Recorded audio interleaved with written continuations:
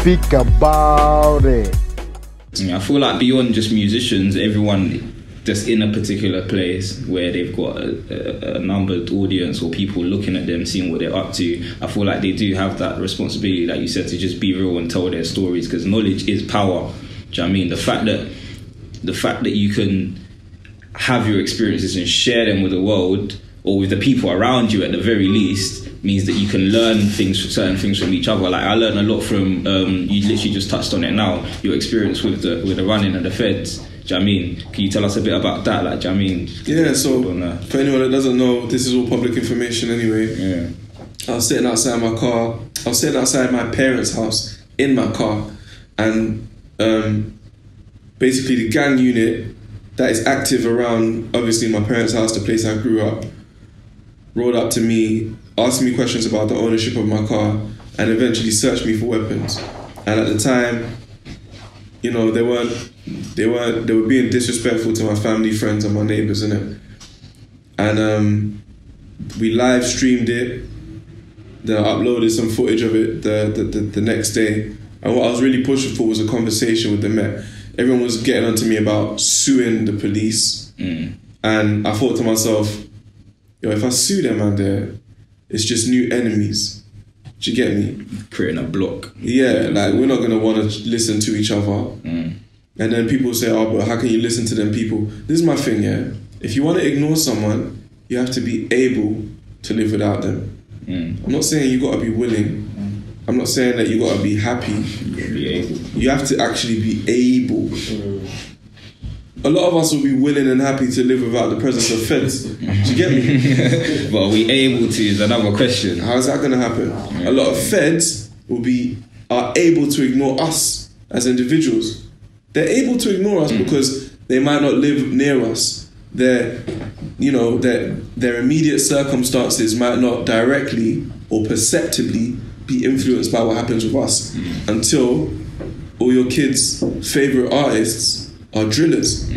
That's when it's a problem. Do you get me? So instead of us waiting to the last minute and passing up these opportunities by kind of copping out because of our emotions and say, yo, I don't want to chat to them, man. Of course you don't want to chat to them, but something's got to give.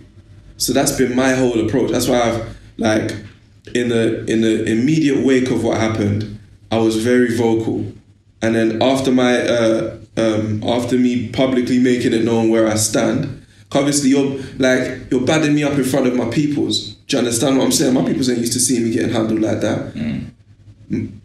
All of these kids that look up to me, you're undermining my argument. My argument, like every artist, speaking to what you asked earlier about responsibility, every artist is an argument, is a case study. What do you represent? I'll never forget Gig saying Hollow Man's the first gangbanger on the red carpet. That's a case study. Case study still. Do you get me? Now I'm someone who's born and raised in the hood, and I didn't do road. Like, I've coexisted with road. You can't live in the hood and not acknowledge and live and abide and respect and observe those experiences. Yeah, like it's a fact of your life. But at the same time, I've also tried my best to do to walk the path less trodden, to go Cambridge, to build. So if I'm trying my best and I'm still getting dealt with like I'm doing road, you're undermining my argument, my brother. Do you get what I'm saying? Yeah. So for that reason, I felt like we had to have a conversation, and now I'm in conversation with the police to try and see how we can advance, how we can improve our dynamic, because there's, like I said, there's so much compound trauma. There's so many unaddressed issues that if I pass up that opportunity, we're just gonna end up in the same cycle. So, like, for you, how easy would you say is getting into these spaces? Because like you said, you've trained yourself in various spaces other than the ones that you're used to. And I know there's a few people out there that probably want to be able to start these conversations and be able to speak to these people, but they probably don't know how to or how to go about it, or even the first thing they need to do, but they know that these are the people they need to talk to. How easy have you found it getting into these spaces? How would someone who wants to be able to have these conversations get into these spaces? Yeah.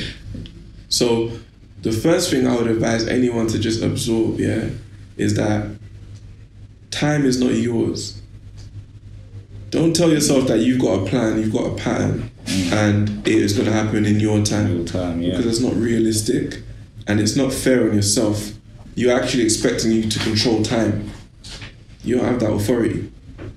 So whatever your ambition is, recently a friend of mine saw up front how raw it can be dealing with police. Her neighbour was arrested. He's 15 years old. His parents weren't present. No one knew what station he got taken to. She felt like she went down to stations, spent 3 hours of her life just trying to get treated like a human being, innit? Now, she was traumatized. And what I had to explain to her, first of all, I empathized. I was like, sorry that you had to find out that like this is the reality for some people. But secondly, and she was like, I want to do something. I was like, cool.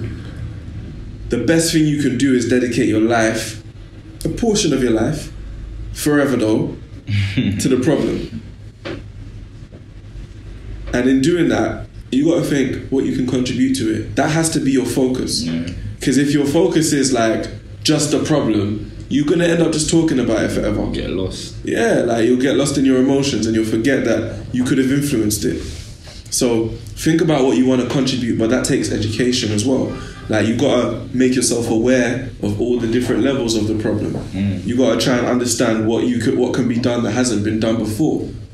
So a lot of people find out about police conduct in our community, and they want a law to be passed. But what law? You got to investigate the law, and you got to investigate the relationship between the law and reality.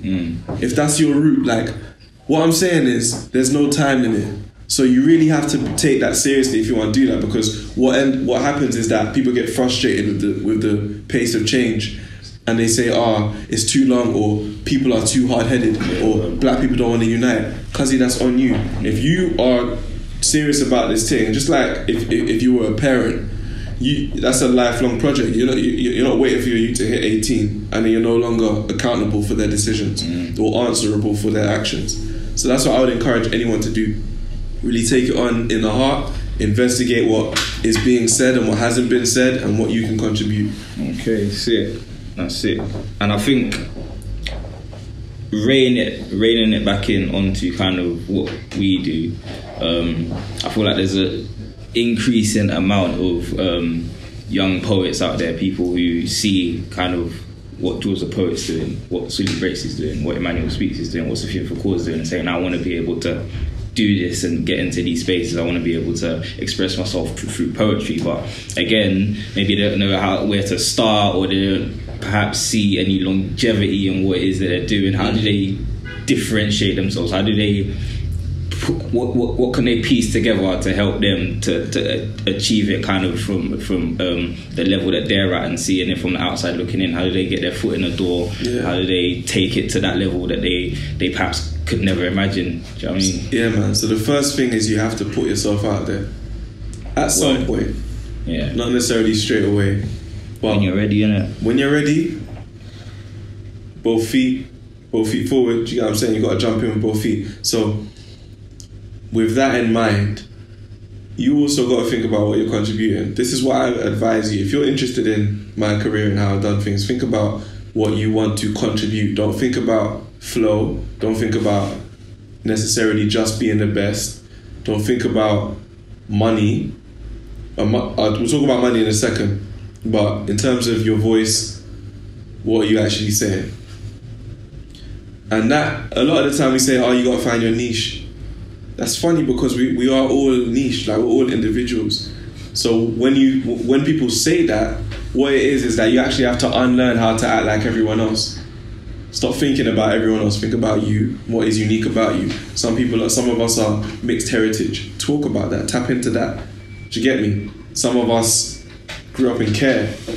That's part of the unique offering that you can present to the scene. I feel like one thing that's something that I probably did when I was a little bit younger as well is like, when a lot of young poets are coming up or writing their poetry, they try and appeal to everybody. They try and write something that everybody can relate to. Do you know what I mean? And that's a mistake that I made when I first started writing until I got a little bit older. I was like, I don't need to save everybody. I don't need to be this. Do you know what I mean? Yeah, like, it's not that. All I need to do is tell my story and the story of the people around me, because that's what's real. That's what's gonna be more effective than trying to make any sort of umbrella piece that everyone's going to be like, yeah, this is amazing. Real talk. You know what I mean? It doesn't work like that. Like I said, I was an MC, so when I started putting poems on YouTube, I was only used to talking to Mandem or performing for Mandem. And being an MC, you're spitting at 140 BPM, so you're used to spitting fast. And through that process, I learned that first of all, there's other people that actually listen. The people that are coming up to me talking about my content, even though it used to be bars, now that there's no music involved, first of all, they're hearing me. Secondly, they got opinions. They don't understand why I use the N-word. They don't understand why I'm so vexed at the estate. They don't understand why I can't see the structural causes of the behaviour that I'm perceiving. So because they're coming up to me and talking, that's how I grew. Do you get me? Like you said, you can't just be ready. You can't just be ready for everyone. Jay-Z weren't ready for everyone when he started. He was chatting to his people, and anyone that was doing road at the level that he was doing at, that's who he was really talking to. That's why his first album didn't really sell when it dropped. But over time, he learned how to bring more people into the conversation through just presenting himself differently, but he's still presenting himself though. So yeah, that's what I'd advise. I think you got to remember, like, as an artist, it's more than just your content. There's a whole bunch of stuff going on. It's what you're doing outside of your content. What other things are you drawing into it? How are you then creating this tree with different branches and building around what it is that you effectively are talking about in your content? But I understand there's a couple of questions. You said,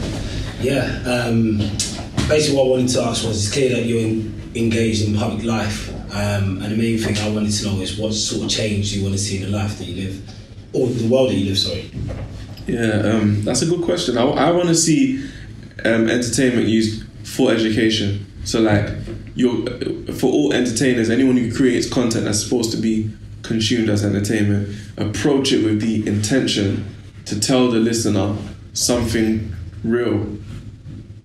I think if everyone did that, then in the downtime that we all spend listening to music, watching Netflix, we'd absorb a lot more realness. That's it. Okay, and then we got one as well from the gram, and they were basically asking, like, if there was one thing or one value that you feel like everyone should be born with that will make the world a better place, what would that be? Empathy. Yeah. Empathy. Like, if there was a pill that could just boost everyone's empathy levels, I'd promote that. Yeah, 100%. 100%. But yeah, man, time isn't exactly on our side today. We've had a good chat though. Again, we've been through quite a lot. I feel like there's a lot that I've learned. Hopefully there's a lot that you lot have learned. Sure. Hopefully you lot at home as well. There's a lot that you've learned. Thank you to my guest, G. Big man Jules, the poet, my big brother here. And yeah, man, catch you on the other side. Love.